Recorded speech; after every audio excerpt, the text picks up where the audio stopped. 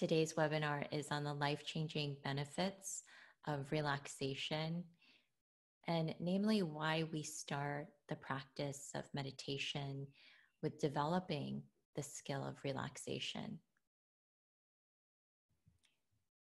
Let's begin with a few minutes of practice to fully arrive. We'll practice the two tools that we learned in day 1 and day 2. So find a comfortable seat for yourself wherever you are. Allow yourself to sit back and relax. And become aware now of yourself, turning your attention inward. Taking a breath, inhaling and exhaling, gently letting it go. And taking this time to become aware of your breath and how you're breathing in this moment.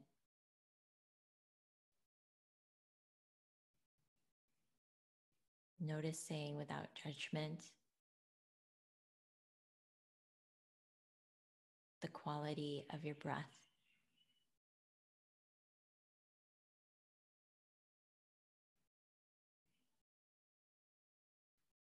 And notice what happens as you just gently begin to slow down your exhale.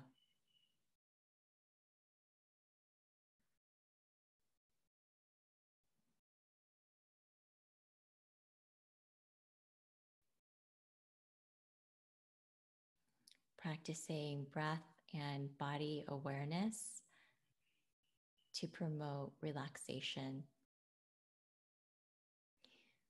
Now becoming aware of your body and noticing your whole body from the bottoms of your feet all the way up through your physical body. Just gently scanning your whole body to the top of your head. Noticing any places of tension or places of openness.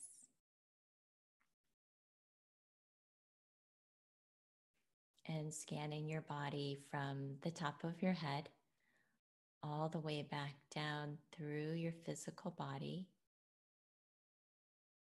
to the bottoms of your feet.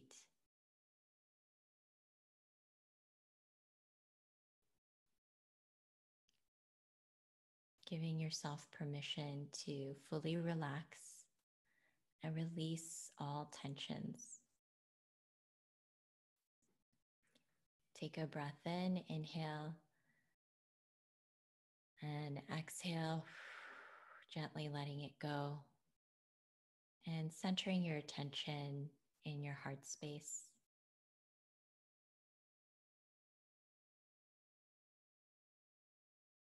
And letting there be a focus of aloha, of generosity, and self-compassion, especially as you continue on your 21-day challenge and your personal practice. And closing with the reflection of your intention. What's your intention for your challenge?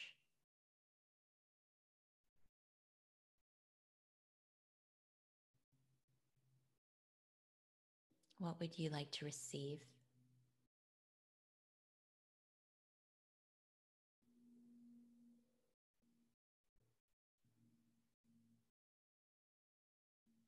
And taking a heart breath and letting it go.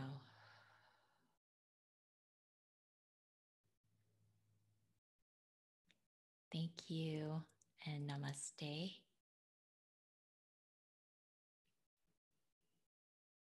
for joining me in that few minute practice.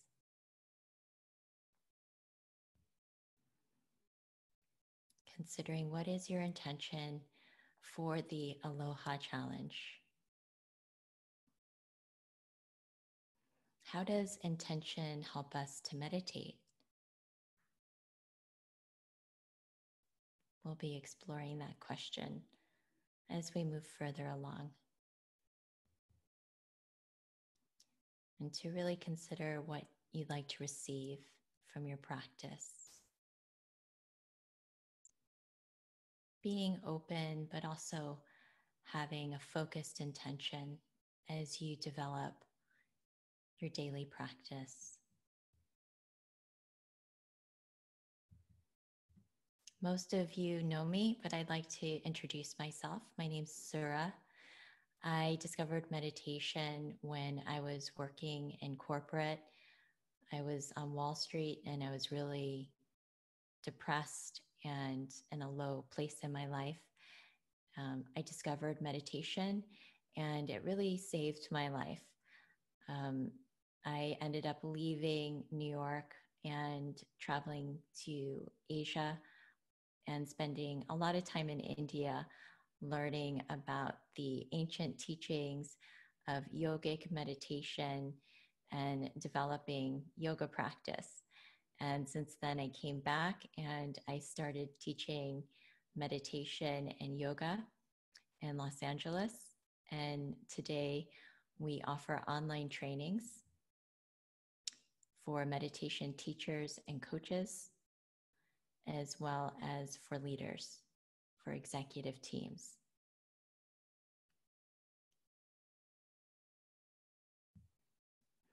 Our intention for the challenge today is to offer you the tools and the space for you to develop your own meditation practice, a practice that really resonates with you, that you love, that inspires you to meditate every day. I believe that when you have a practice that you connect with deeply, it's easy to wake up and to meditate. And it's about creating that deep, loving connection, the aloha, with your own spiritual practice and finding out what really works for you. And also the willingness to show up every day, no matter what, and to show up when it's messy, when it's not perfect, when you don't know what you're doing, to keep showing up, because it's that action of showing up that really allows us to benefit long-term from our spiritual practice. So it's not about having the perfect practice or the perfect posture or following even a tradition. It's really about trusting our own experience and trusting ourselves through the practice. And in doing so, receiving a level of clarity, even energy in our meditation practice, which helps us to cultivate the aloha spirit, which really embraces that feeling of love, peace, and compassion.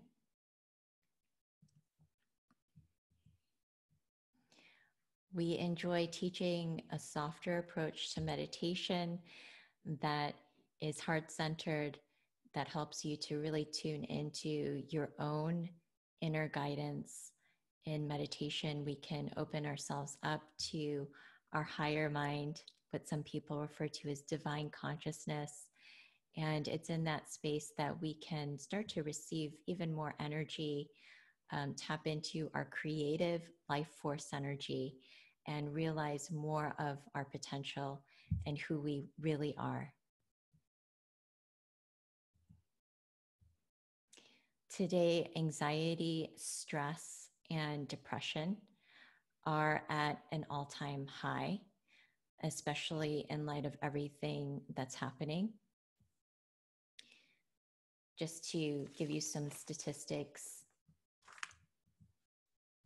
The American Institute of Stress says that 73% of people experiencing stress say that it affects their mental health. 33% of all people in North America experience extreme stress, and 50% of people have trouble sleeping from stress.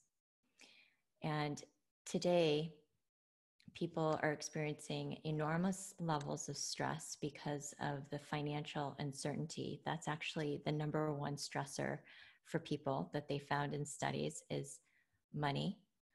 And with the uncertainty of everything that's happening with the pandemic and health concerns and not knowing what's going to happen in the future, this has only elevated the levels of stress and anxiety that people feel, and oftentimes really suffer on their own, where they don't feel like they have the tools to move themselves out of it.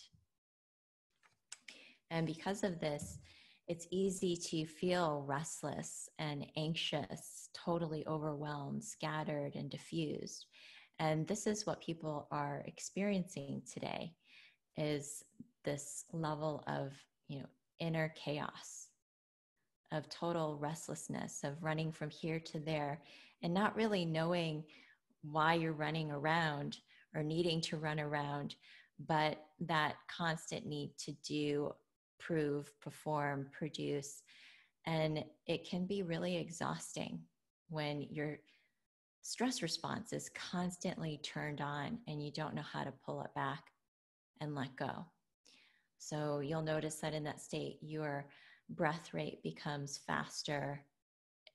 Your breath is shallow. You have less access to information, to your inner guidance or your intuition. But the good news is that meditation simultaneously is at an all-time high. Now more than ever, people are really interested in meditation. Almost 20% of people in North America have tried meditation at least once in their lives. And 200 to 500 million people around the world are exploring the practice of meditation. It's now a $1 billion industry and is expected to double by 2022. And meditation is good for us. It's healthy for us to do. It creates calm and focus. It helps us tap into our vitality to have more energy. It gives us inspiration. And it also helps boost our immune system by turning on the relaxation response. So it's good for us on all levels, on the emotional level, our mental level, our spiritual health. It's good for our physical health. There are many benefits to meditation, and it's a vital practice to promote longevity and long-term health. It can vastly improve even how we age. I mean, stress creates faster aging, and we can start to slow down that process by tapping into the health benefit of meditation. So if we know that meditation is so good for us, why is it hard sometimes to continue and to just start a meditation practice? So I want to begin by addressing some meditation myths and blocks, things that can stop us from progressing on the path to self-awareness. The first is that a lot of people think meditation is hard. There's this image of being on the mountaintop by yourself, giving up all worldly possessions and having to sit in this perfect posture. And it almost seems unattainable, the practice of meditation, just to sit there and to do nothing. And people associate meditation with being hard because you need all this discipline, so therefore I can't do it. And it's simply not true. There are ways to access meditation effortlessly. And what we share is through the practice of relaxation, by really developing this practice and learning how to enjoy the practice of relaxation. The second reason is that people just don't know where to start. And a common question that we receive is, what is meditation? Do you have to believe in Buddha? Do you have to believe in or practice yoga? I mean, these are some very basic questions that we receive that are common, and they don't even know where to start in developing a meditation practice because there's so many different kinds of practices and so many different directions you can go. It's just very difficult to know where to begin. The third block is the lack of support and not having accountability or self-discipline. People that are interested in meditation sometimes find that they're alone in that interest, and they don't have a tribe of people that they can really talk to or connect to. Maybe even in their own household, there is just a feeling of a lack of support and being able to really develop something like a meditation practice. And they need that guidance.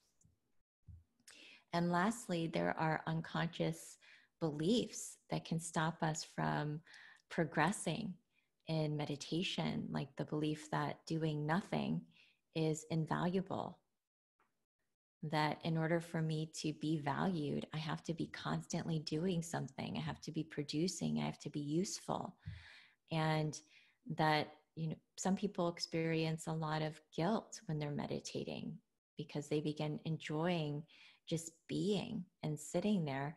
And who am I to be enjoying all this space or to be relaxing when I haven't achieved something or proven myself or gotten to a certain level? So there are unconscious beliefs, or even the unconscious belief that I'm not good enough. I'm not good enough at meditation, so I shouldn't be wasting my time doing it. I can't do it. And these beliefs of unworthiness arise as resistance and procrastination. And really what it is fear. There is a deep-seated fear because every time we sit to meditate, the ego is looked at, it's confronted, and ultimately there's a mini transformation that happens. Each time you sit, every time you relax, you can feel the softening, the relaxation of the ego. And the ego doesn't like that. It's very fixed. It wants to stay. It wants to keep its grip, its hold. So there is that also that unconscious fear to deal with. When I first started learning meditation, I started with Zen meditation. I bought a book and I taught myself how to meditate from a Zen beginner's book, which said to count your breaths from 10 to 1. So I'm sitting in my Brooklyn condo with a book, trying to practice how to meditate. And this was a really cathartic experience for me. I cried, I think, for the first 3 months of learning how to meditate. And then I decided that I wanted to take my practice to the next level and go to a Zen meditation retreat. And it was there that I received meditation guidance, and it was really intense. We were silent for 7 days.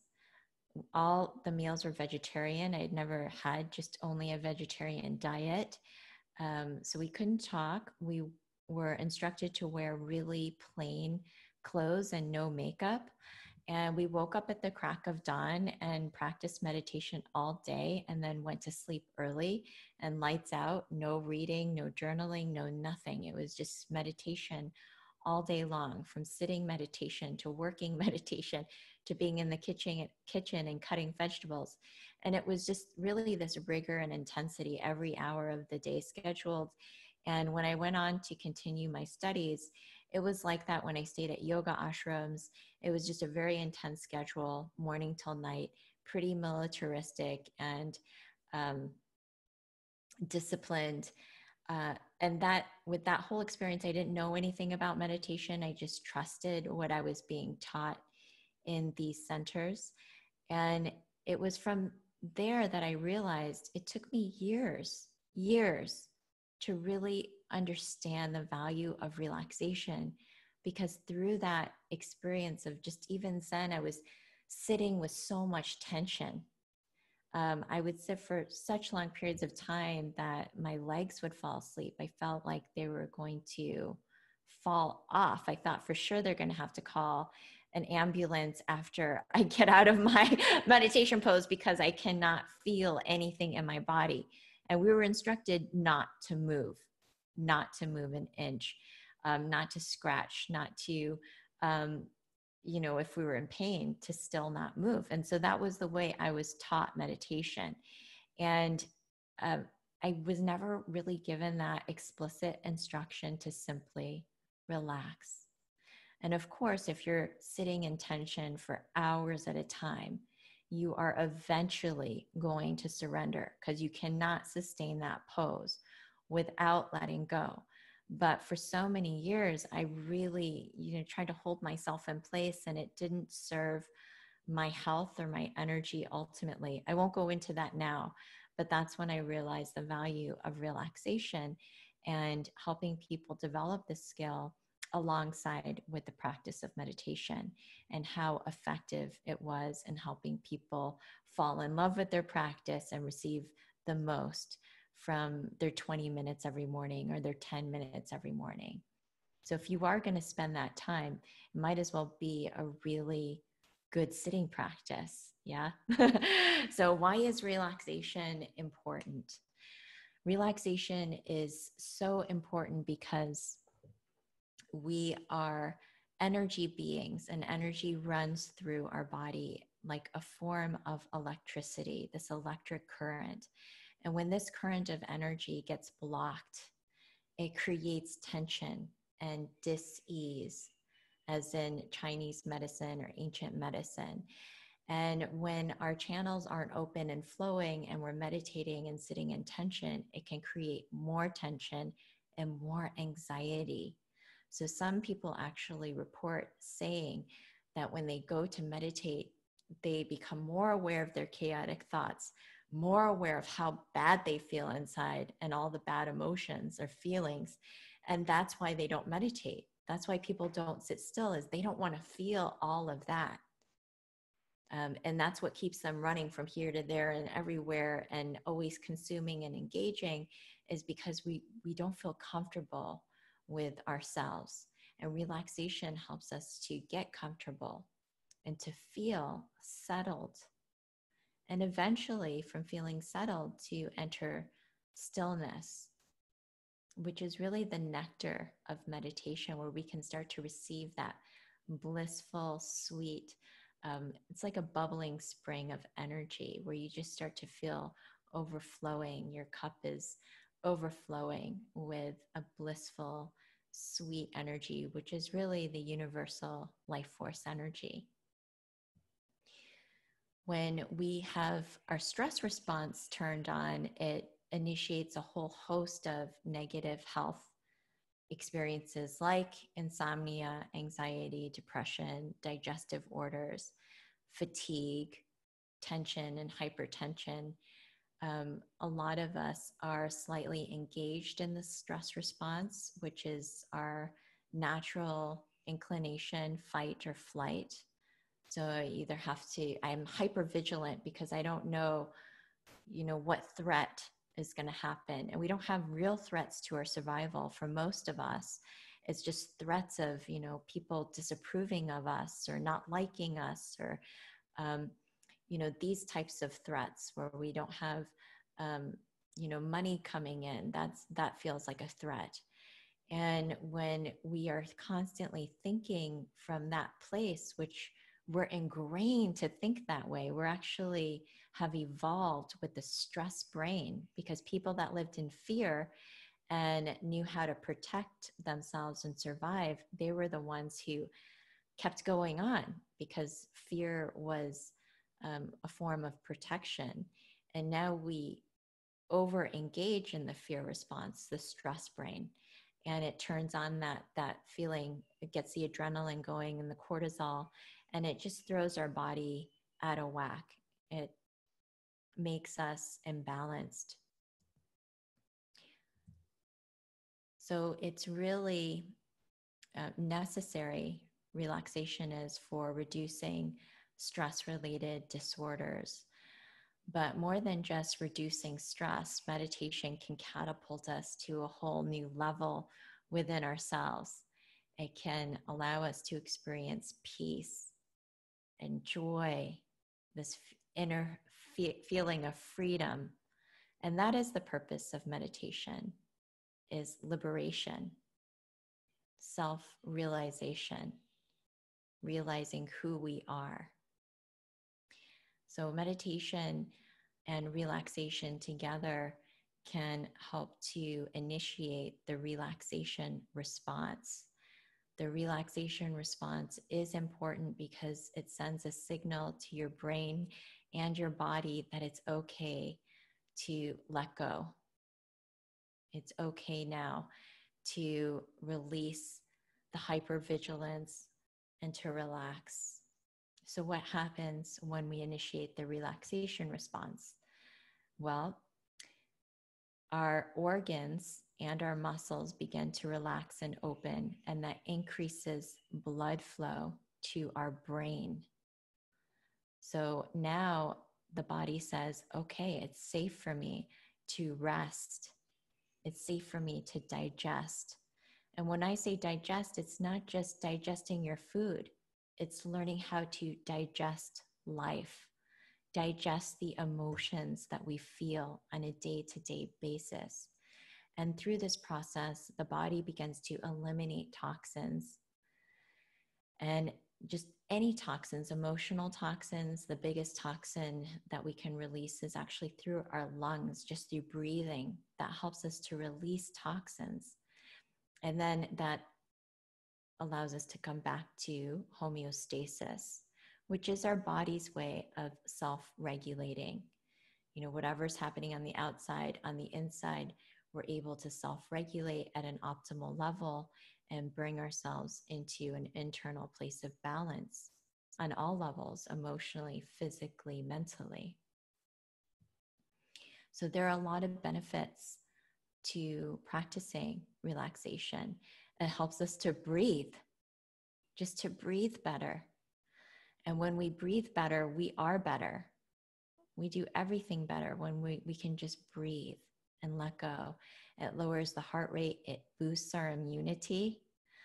When you have a strong relaxation response, you have strong health.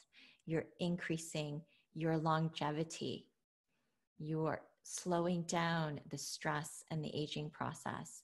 And it helps to release tension. And think of the tension we hold, the deep, deep inner tensions that create emotional tension and mental tension. Any mental tension translates directly into physical tension, and that includes emotional tension. It's really our emotions that are so important in learning how to relax, is being in touch with how we're feeling. And then this in turn improves our digestion and the quality of our sleep.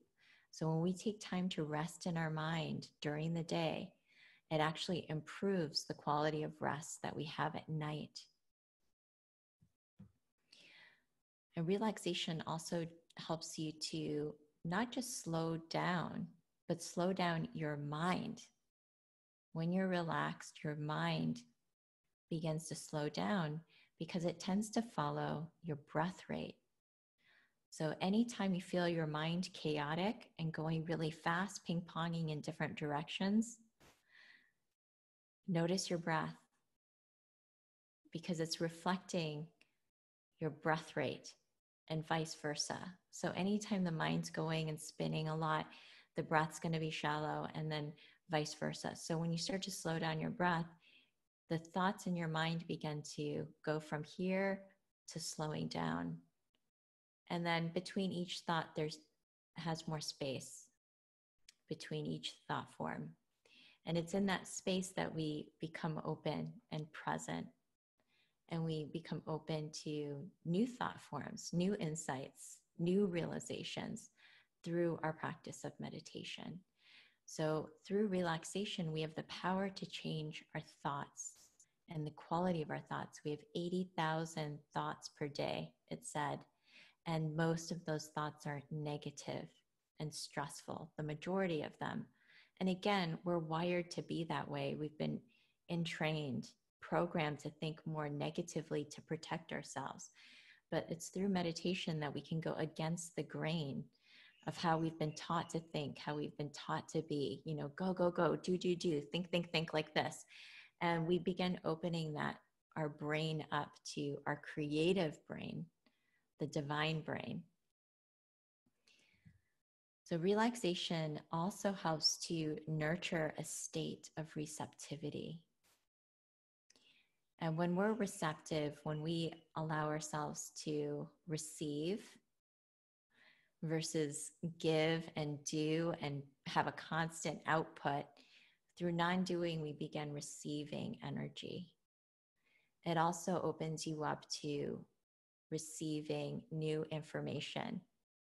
Your intuition connects you to your creative genius and ways of thinking and being that you might not have gotten in touch with had you been really focused in the stress part of your brain. And it also helps energy to flow through your body. Remember that gentle electric current that I had talked about? It allows this energy to move, and that energy is connected to your spirit. When you have this life force energy, you feel alive and you're spirited. You have energy. You've got that spark inside you, the motivation, the energy to do what you really love to do. And it puts you into that zone. It puts you into that state. It also raises your energy, raises your consciousness. When you're relaxed, increases your vibration. So these are the benefits. You also feel more lighthearted, easygoing, go with the flow. It's just, life feels easier when you're relaxed. It's like being on vacation. You know how you are when you're on vacation? Everything just flows. You're not holding on to anything. There's no agenda that's there. You're just open and things come together by themselves. And you begin to tap into this kind of deeper flow in life, what some people might refer to as the Tao, the middle way. And you begin to notice synchronicities, things starting to come together more easily in your life. So why do we start meditation with the practice of relaxation?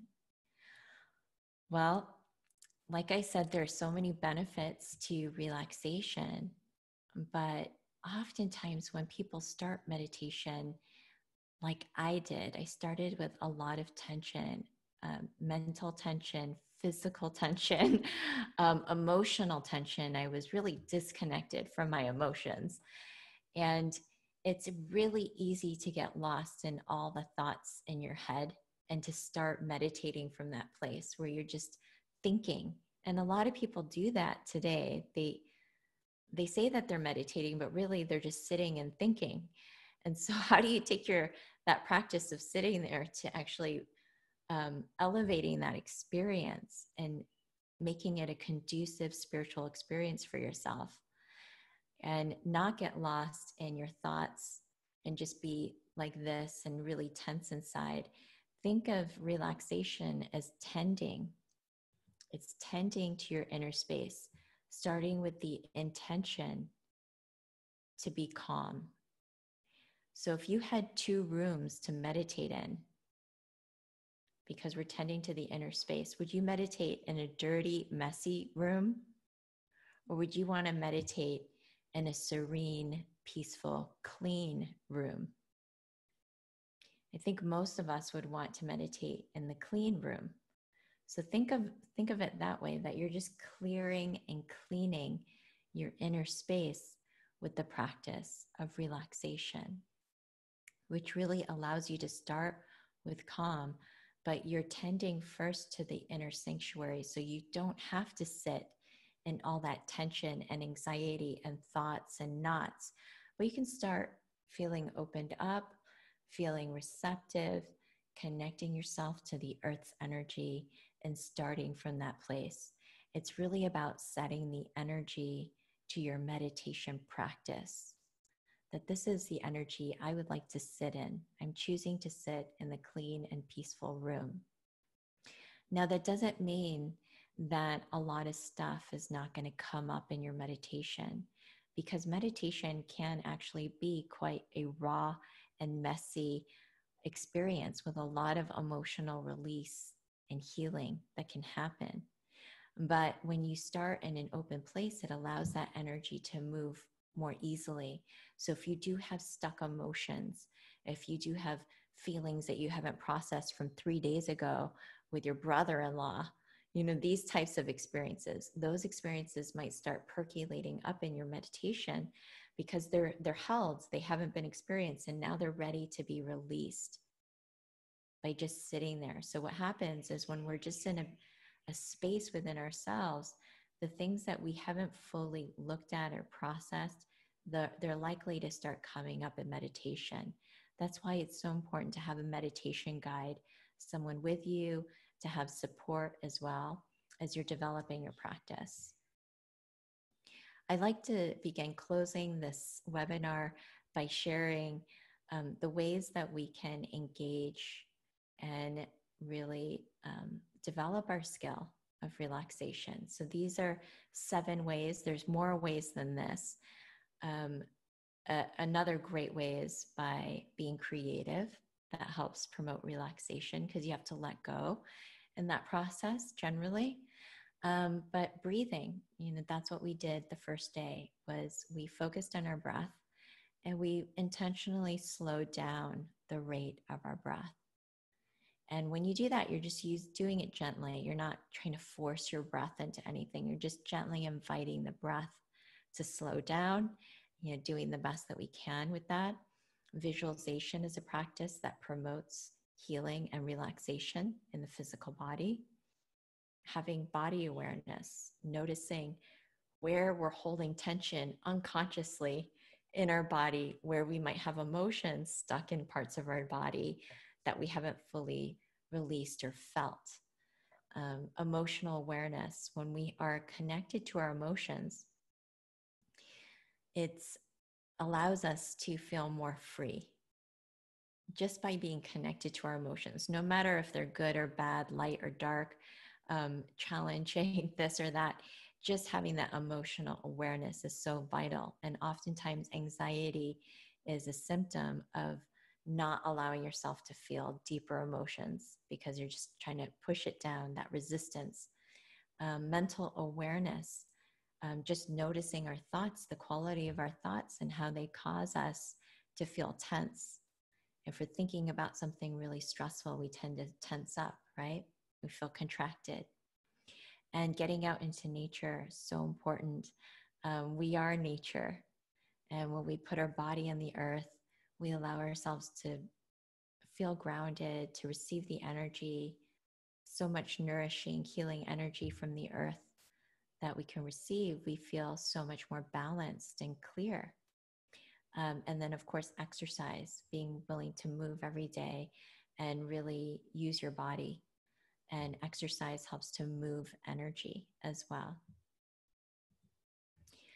If you want to engage in more exercise, more movement, we are now partnering with Black Coral Yoga, which is a local yoga studio here on the North Shore of Kauai. So I encourage you to go to their site and you can engage in any of their virtual classes, and it's all by donation. And of course, we really appreciate local support as well. If you need more support, you can join our Facebook group. It's called Flow Live. And there we have teachers teaching 3 times a week. And we're all teaching relaxation this week as the theme. We have over 700 members in this Flow Live group. So you're welcome to join. And Chella will go ahead and put the link there in the chat box. Thank you so much for joining for today's presentation. I hope you learned about the life-changing benefits of relaxation, how amazing it is to practice this alongside of meditation. And I'd love to open the space up now for your questions.